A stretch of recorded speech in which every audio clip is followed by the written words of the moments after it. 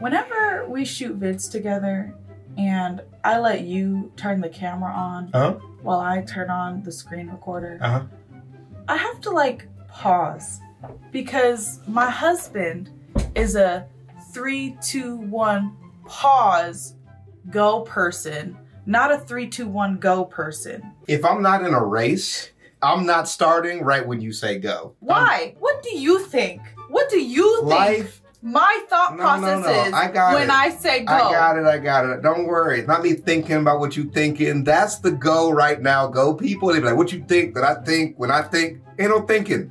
Life is like jelly. You know what I'm saying? It only goes in one way. What? So don't worry about it. It just is how it is. My wife wanted to share that. I wanted to share this.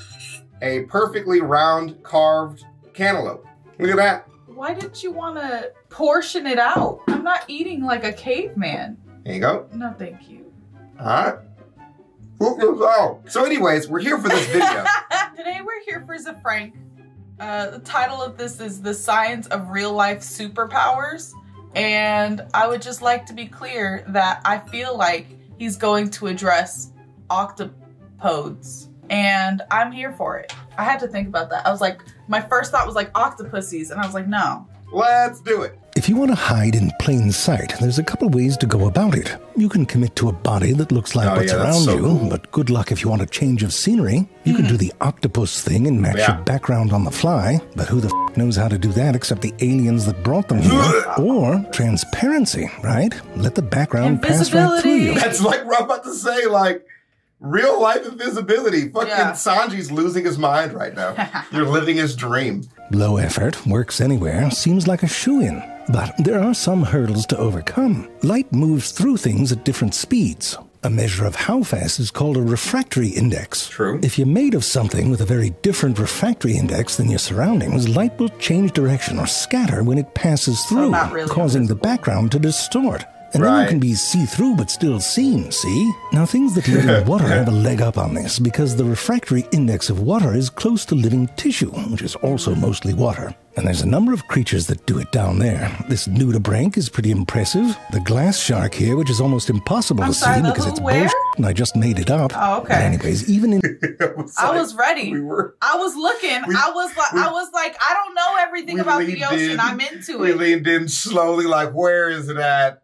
Where is this shark at? It's not that simple being transparent. Anemone shrimp, for example, can take some eye rubbing to focus on. But things start to fall apart if they get too much exercise from flipping that little tail about. When it does, its transparent abdominal muscles get flooded with its transparent blood or hemolymph. And that causes enough differences in the refractory indexes of that area that light scatters and screws up the see-through-itness. Right. And then, of course, you have all the classic invisible man problems. Here's the water flea Daphnia showing off the food/poop invisibility paradox. That's a staple argument for 10-year-olds everywhere. Not that much you can do about the poop chute except not eat, but they can do something about that eye. Daphnia that live in water where there's a lot of fish about have smaller eyes, which seem to help them avoid detection. It does seem like being partially or mostly transparent still helps to avoid a predator. The glasswing butterfly, for example, has some of the most impressive transparency of a land animal. Those transparent parts still have scales on them, by the way. What the hell are we looking at? A microscopic view of the glasswing butterfly's wings. What the hell? It's like we went from looking at animals, looking at like wiring for like on a circuit board. Looks like you're about to solder something. Yeah, like, and this is where the which they need to shunt water. But look, they're reduced into little pool noodles. Denser, pigmented scales near the edge of the wing absorb light and are dark, which you'd think would screw the whole thing up, but it's been shown that the package is enough to reduce predation. What? What are you doing? The proboscis. I just really hate butterfly faces. Oh, the faces are horrific. Yeah, they're beautiful till you get to the face part. If you could just like cut the head off of a butterfly and it still be alive, it'd be more acceptable to me. I hate how like the butterfly thighs look. They're like fused together at the abdomen. and then the legs protrude out to the side. That's so alien to me. Which you'd think would screw the whole thing up, but it's been shown that the package is enough to reduce predation. Now, the glass frog is more like a stained glass frog. That's cool. It's a bit of a stretch to call it transparent. Certainly translucent. I mean, for one thing, it's green, which isn't terrible since it spends 99 all of its life on a green leaf.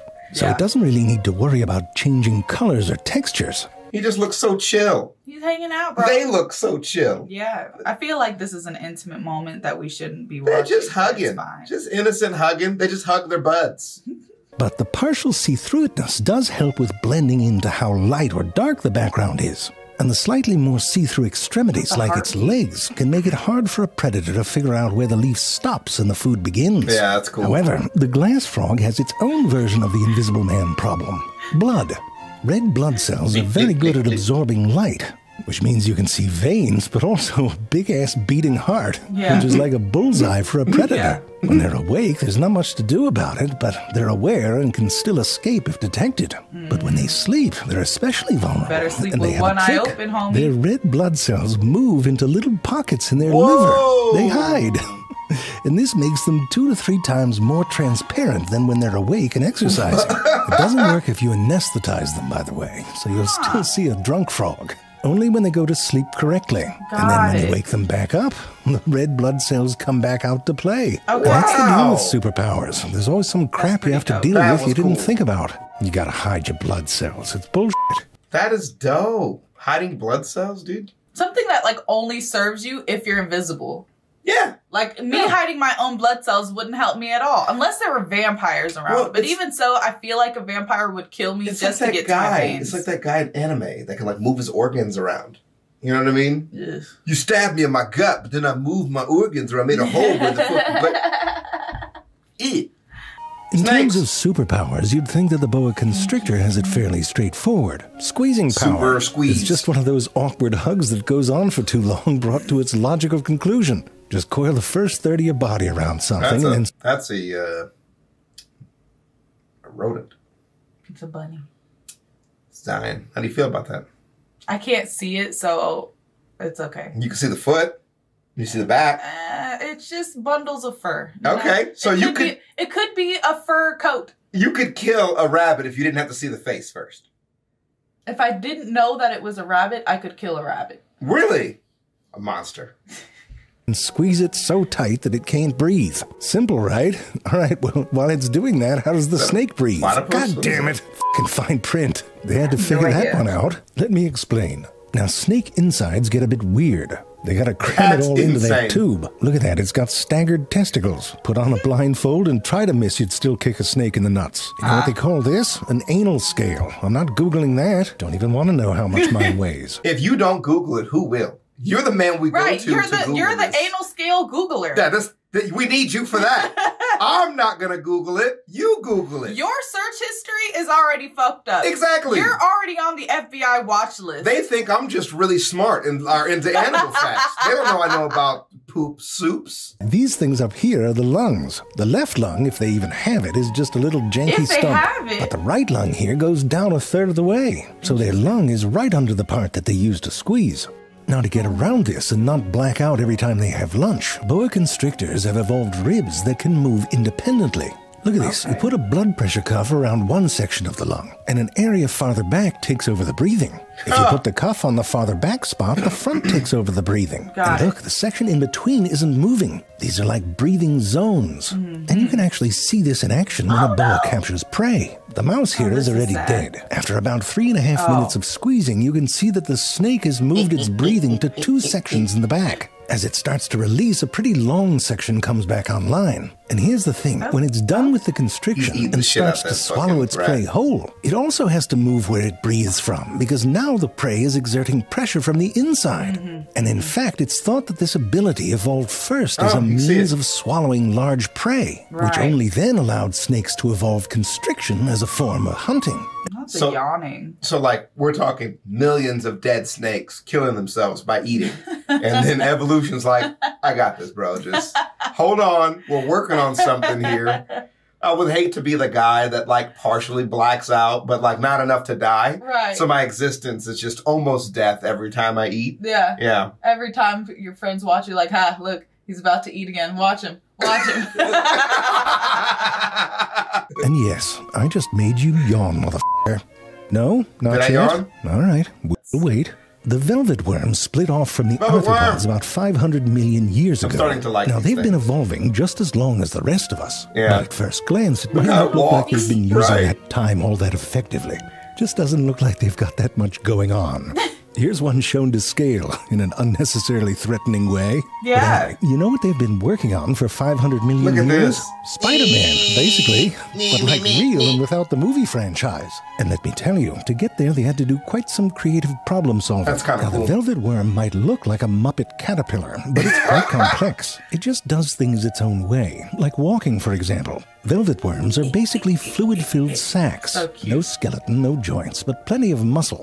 Right. To move a pair of those inflatable legs, it squeezes and elongates a body segment, which lifts the legs and swings them so forward. cute. Repeat that in a wave down your body and you're off to the races. Looks like you got a little TP stuck to a heel there. Oh, no. And it seems like what happened is that a pair of these legs up front evolved into those slime cannons. And here's roughly how it all works. Here's the inside of a velvet worm, and you can see its slime thanks. glands. Thanks a Very lot. pretty. The slime is Appreciate it. secreted up in the shaggy bits there, and then Yeah. it's stored down in the reservoir, which is French for reservoir. The Shut the reservoir fuck up. is surrounded by a muscle, and it's a cool-looking muscle too, all crissy-crossy like a reinforced radial tire. I can and see the that. job of this muscle is to squeeze the slime out.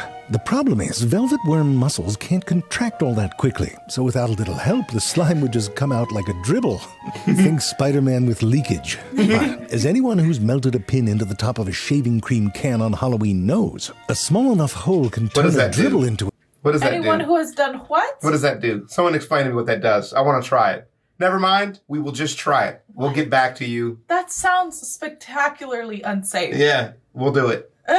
to the top of a shaving cream can on Halloween knows. Yeah. A small enough hole can turn a dribble into a squirt with This sounds like pornography. Yeah. Anyways, that's what they do. The slime is squeezed out of the reservoir and into this funnel, which ends in one of these modified legs or papillae. And then it shoots out the little hole at the end of it. But if you look at the slime, it doesn't come out in a straight line. It's all over the place. Yeah. That spreads it out and totally covers that giant paintbrush of doom. And it does this by moving its papillae back and forth really fast. Actually, too fast. They move about 20 times faster than their muscles can contract. And the way they do this is by harnessing floppy power. All right, so if you take a floppy tube and pass fluid through it, at low speeds, the fluid comes out straight. But as the fluid moves faster, there's a point at which the tube becomes unstable. And the whole thing goes wonky. This is like a runaway garden hose. So in real life, Spider-Man doesn't have so much of a precision shot. It's more of a... And you know what? The velvet worm slime is water-soluble. They don't tell you what happens to all the webs in Spider-Man. There's probably some dude that he hires to follow him around with a mop. Cleaning Can't it just up. let it sit there. It starts to stink. Oh. They actually did talk about it in the animated version. Did they? That the webs do dissolve. Because as a kid, it distressed me. And as, you know, that in-between age, we started having thoughts. Yeah. I was like, he's ruining the city. So, like, okay, does it dissolve, like, in water, or does it dry up and then disintegrate? This is cartoon logic. It goes away. Okay. Okay. I was hoping during the video when I saw it do this, Yes. that it was uncontrolled floppage. Yeah. Right? Just the windmill. Like, ah! Yeah. Because it can't think. It doesn't know how goofy Right. that looks, you know? And it's pretty effective. It's cute. Just enough stability to get there. But also, if, like, I came across a velvet worm and it did that to me, I'd be so angry. It's like when you catch ladybugs and then they pee on you and you're like, you little bitch. Like, Yeah. I'm here admiring your beauty and you piss on me? Do you kill them after? Yes or no? I really want to know.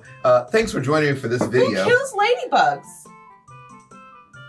Thanks for joining me in the video. I'm going to continue drilling a hole in this cantaloupe that I perfectly rounded to eat.